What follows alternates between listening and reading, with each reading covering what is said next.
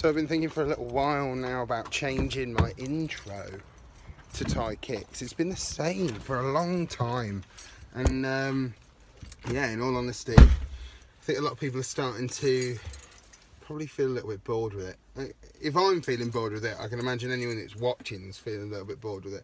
I've been reading this book which has been absolutely epic. If you have not heard of this book, go and get it, or at least go and listen to the audiobook before the movie comes out this spring. It comes out in March, and it's directed by the legend that is Steven Spielberg. I live here in Columbus, Ohio. In 2045, it's still ranked the fastest growing city on Earth. They called our generation the missing millions. Missing not because we went anywhere. There's nowhere left to go. Nowhere except the oasis. It's the only place that feels like I mean anything. A world where the limits of reality are your own imagination.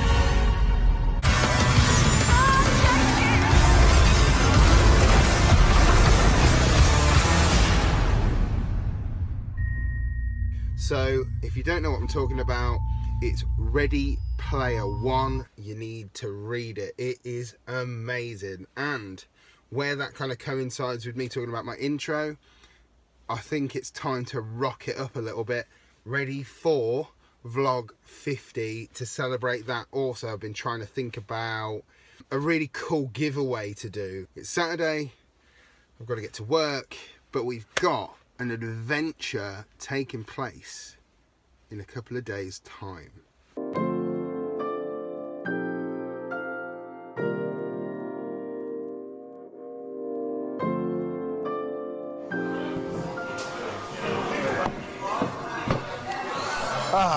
Right.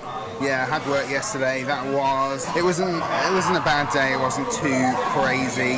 It's the summer holidays for some of the school guys, so it's not as mental as it could be.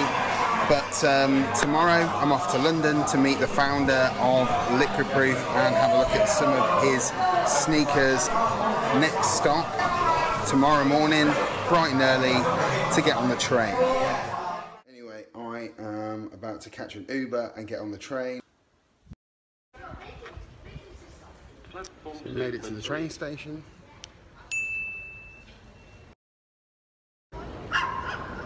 So finally made it to Euston, and I'm going to get on the underground and head over to Soho.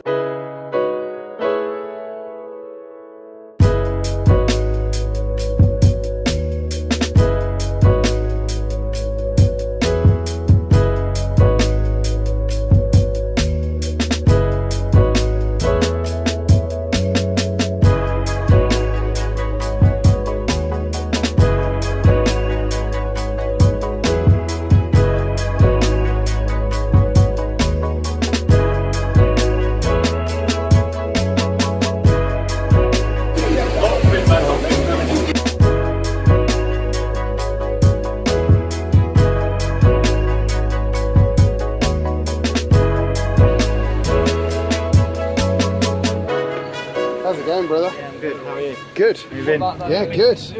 Not too bad, apart from the fact I just got like full-blown shouted at by the guy outside of T3. So this is John, and he is the founder of LIQUIPROOF, and we're going to talk a little bit in depth about how LIQUIPROOF came to be, and have a really good conversation about everything that's happening in the future with LIQUIPROOF. And we're going to have a little look at these unreleased Yeezys. Yeah, we'll just have a little talk about LIQUIPROOF then, really. You know, what's that?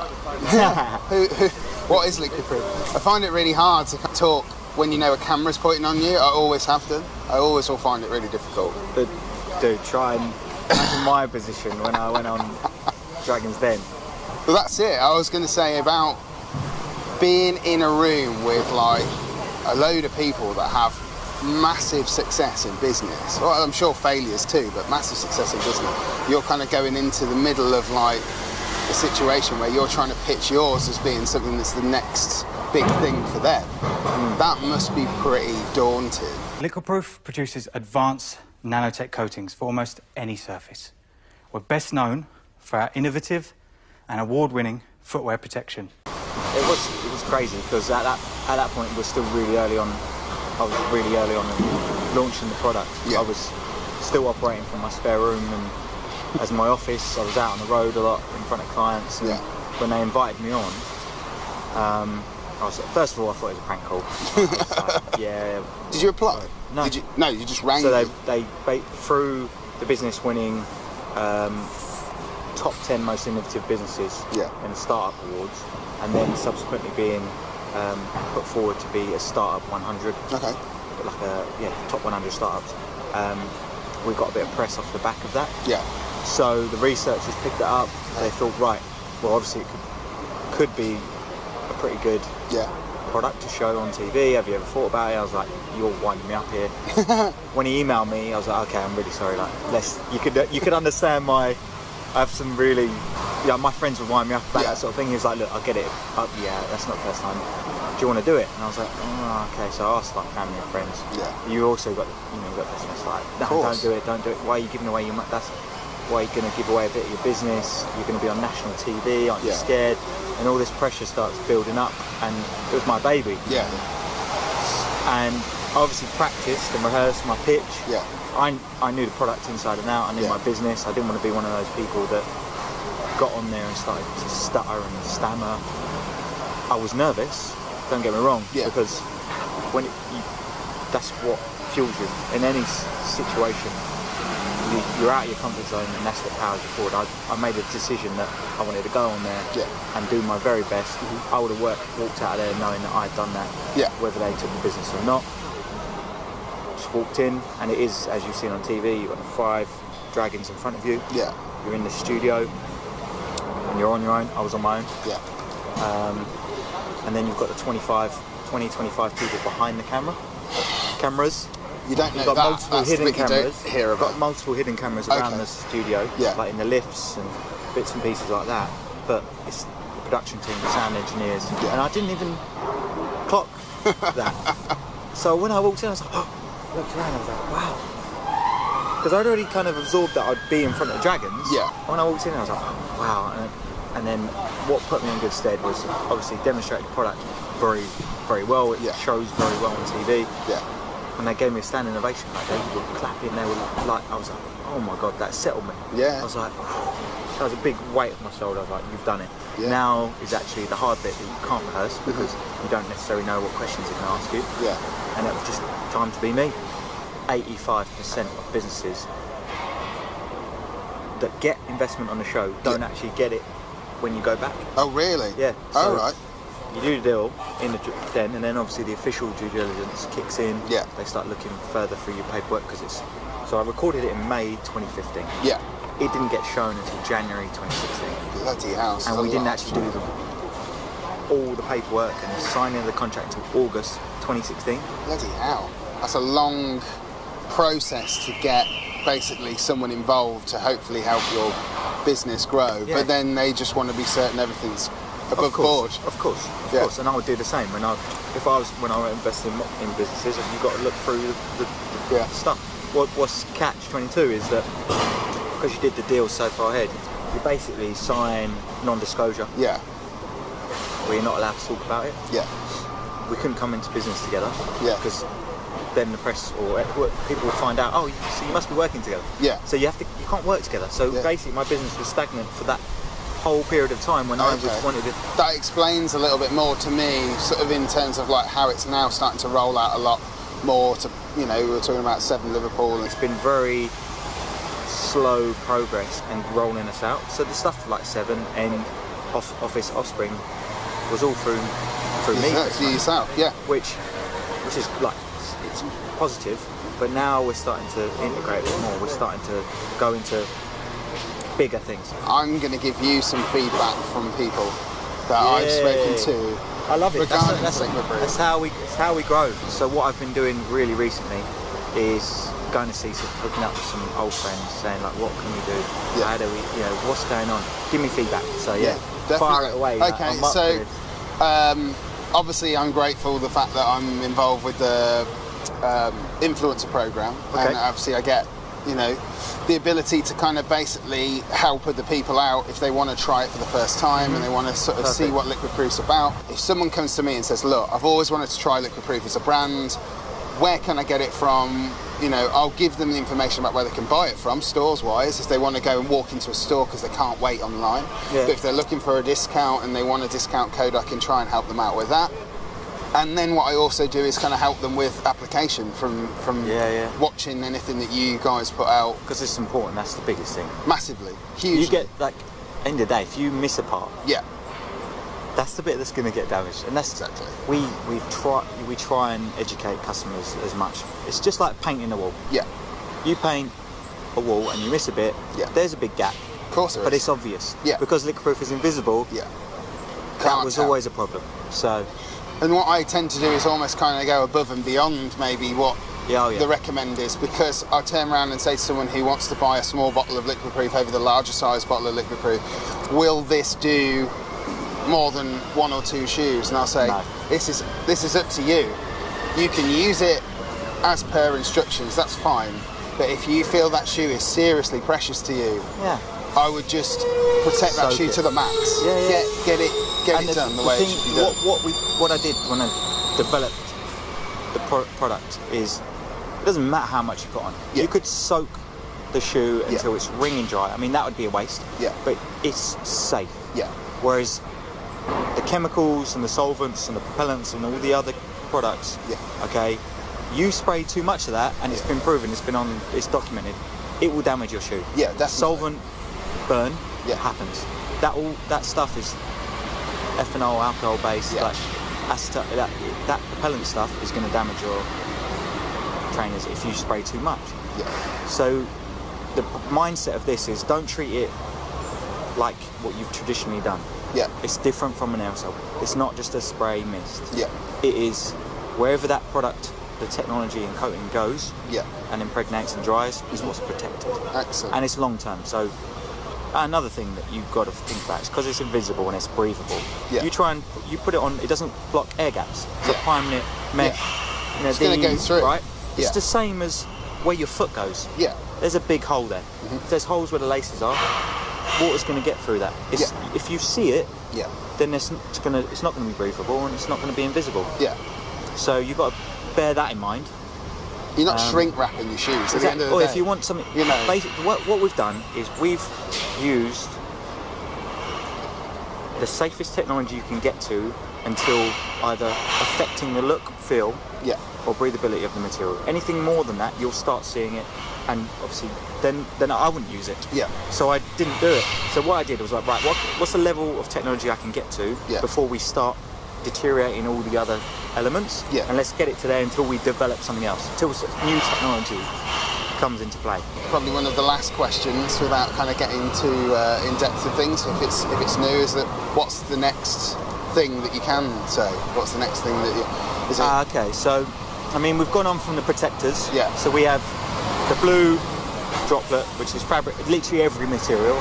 It works on leathers, works on smooth leathers, and does all the good stuff. And it's completely safe. We then was looking at it and thought, how do we improve what we do? And we could improve it on leather. So we created a more effective leather protector. So if you've just got a leather sneaker, then you go for the leather one. Then we were like, a lot of customers are asking us, how do I get my whatever, my garment, my accessories, my footwear up to a clean condition to apply LiquidProofs? Because I've now got marks on my shoes. So we were like, okay, right, what cleaner can we use? Cleaners out there are thousands and thousands of different cleaners. And I was thinking, why? When I try and do something, let's try and be as effective as possible. Others, let's just not do it at all. I would not want to sell or waste my time on something that ultimately doesn't work. Because it's pointless. Of course. And we're already in a consumption where we're just burning through stuff, clothes. We wear it like 3 or 4 times, get rid of it. Packaging, I hate it's just, let's figure out why we're damaging this earth. We've only got one. Yeah. So our cleaner, right, it's 100% natural and it's biodegradable. Yeah. So you can use that on anything. So it goes from cleaning glass, your clothes, through to an industrial oil spill. You mix that up in various water concentrates. Yeah. You can clean anything. So now you can go and replace all your cleaners with one. Imagine the packaging reduction, the carbon footprint of all these transport companies moving all this chemicals around, and the chemicals traditionally are damaging the environment. They're polluting this one. So we did that. From sneaker cleaning, where you're conscious of sort of damaging materials, to I'm not going to lie and tell you that I might have cleaned my tile floor in my kitchen with your cleaner. Good. I'm not even joking, but that I knew that was its purpose, so I have genuinely used it in that way.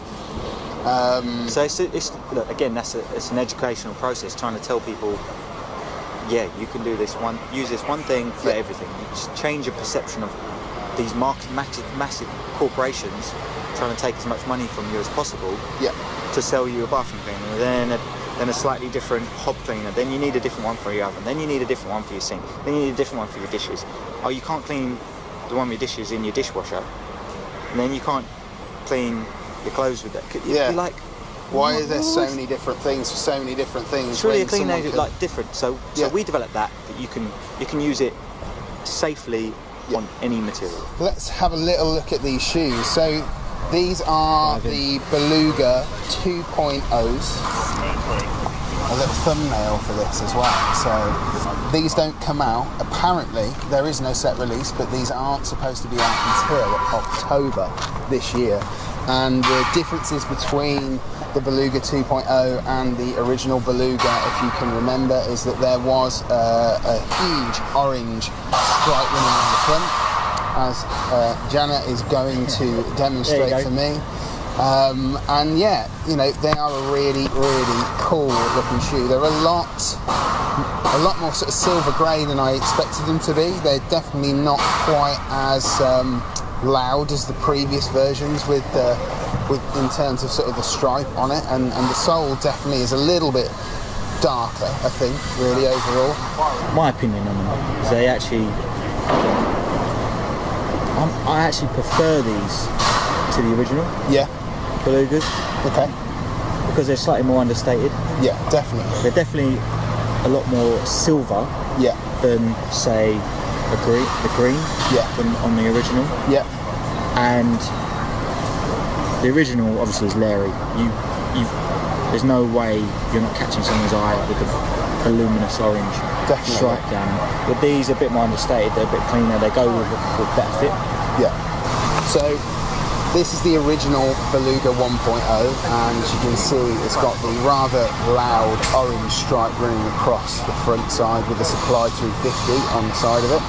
And this is the new 2.0 Beluga, and you can see the difference is that you've got the orange Supply 350 on the side of it as well, in reverse, and the stripe is different on both shoes. And with this one particularly, it is a lot more silver grey, whereas the original Beluga had more of kind of a grey, sort of olivey kind of tone running through it all. And as Jana said, you know, this is a little bit more sort of understated. I think it's nowhere near as loud a shoe to walk around in, but I can imagine from your standpoint it is quite easy to fit with quite a lot of clothes actually. So yeah, the differences are noticeable. Obviously you've got the heel tabs back on this shoe, and like the original didn't have that as well with the V2s, and the laces are different. This is kind of a solid sort of grey silver, whereas with the original Belugas it's more of a sort of patterned lace, rope lace. So yeah, thanks, really appreciate you letting me have a look at the new Beluga that's coming out in October, and we're going to have a quick on feet of this shoe courtesy of Jana, because they fit you and they don't fit me. Although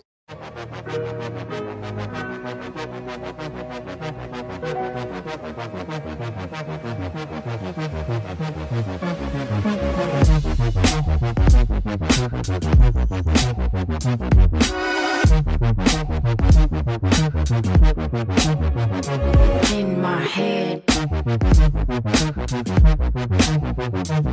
Yeah.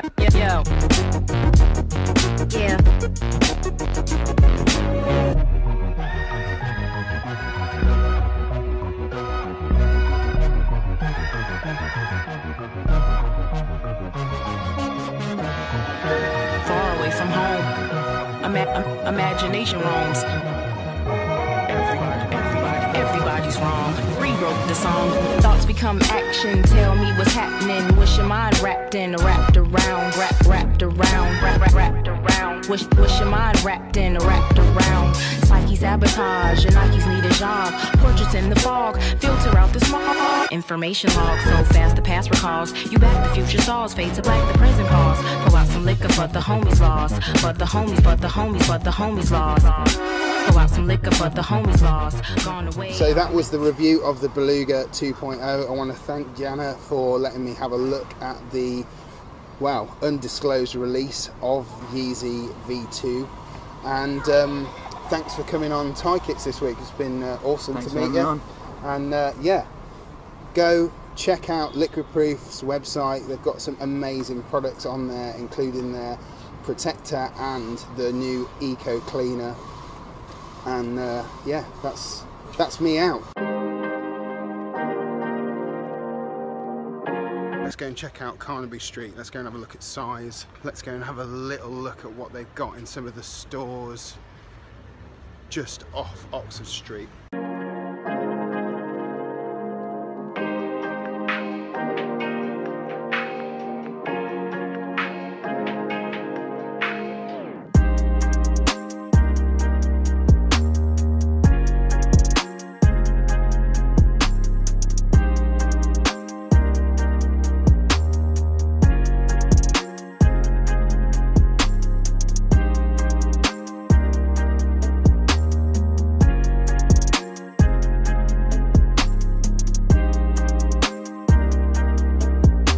This is a JD Sport exclusive Vapor Max colorway, which is really nice actually. I really like this.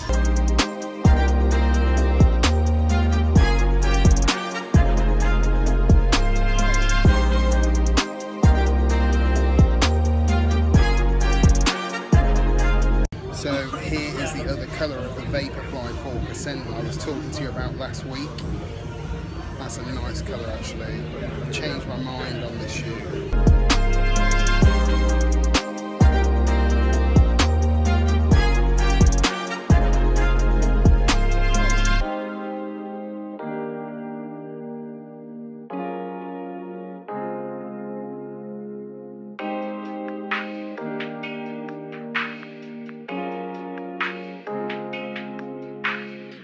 I thought we'd hit up Nike Town and see what they have got. Wanted to see if they got the other colourway of the Vaporfly 4% to the ice blue, and they did. Awesome to see that in person. I actually really do like that colourway. Hey, nice one. Nick Hamilton, how cool is that?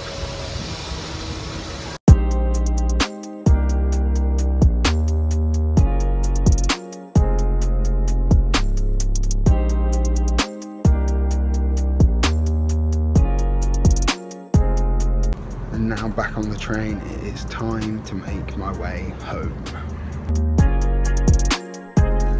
So to sum things up, really had a great day in London. It's been a little while since I've been able to get out and about properly, but it was a fantastic interview with Caner Veli from LIQUIPROOF. If you haven't tried any of LIQUIPROOF's products, it's definitely worth trying out. You've seen, if you've been following Tie Kicks for quite a long time now, and you would know the results that you get from LIQUIPROOF. The lack of worry about potential staining of some of your lighter, more fragile footwear. It's something that I definitely recommend to everyone that I speak to. And if you haven't tried it and you haven't also tried their new eco cleaner, if you want a 30% off your first cart with LIQUIPROOF online, and I will leave their web address in the description down below, hit me up in the comment section and I will get that out to you. I will personally contact you. I answer every single message sent to me through the comments down in that section down below, and in exchange, please like the video and subscribe. There should be a button somewhere around this area up here before the end of the video. Remember to hit that bell as well. And I forgot to mention one final thing. The Yeezy for KIKIE raffle has only got 8 days left. If you have not donated, the web address for the Just Giving page is down below as well. It costs all of £10, $15 to get yourself entered, and that could win you a pair of Zebra Yeezys. It is a donation to the Yeezy for KIKIE appeal, and you are helping someone with terminal cancer enjoy some memories with her family. It's been a great vlog this week and I really hope you guys enjoyed it. I will see you this time next week for, you guessed it, another Thai Kicks vlog.